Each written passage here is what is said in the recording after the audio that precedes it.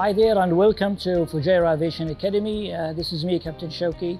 I'm the Helicopter Flight Instructor, and this is our machine that we'll train on.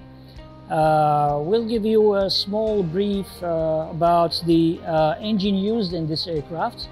It is a piston engine, consists of 6 cylinders, 3 cylinders horizontally opposed, which makes around 8 liters for this engine.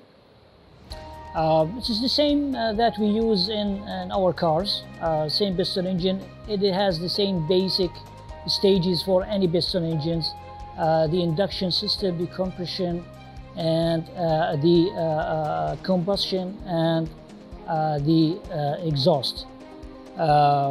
We have this engine modified to be operated and to be used by the aircraft. We have some distinguished feature for this engine, which is it is put in the 180 degrees of the heading of the aircraft. For example, this aircraft is pointing in this direction. As you can see, this is the right hand side of the helicopter, but it is the left side of the engine. And why is that? Because the cooler fan is on the 6 o'clock of the aircraft.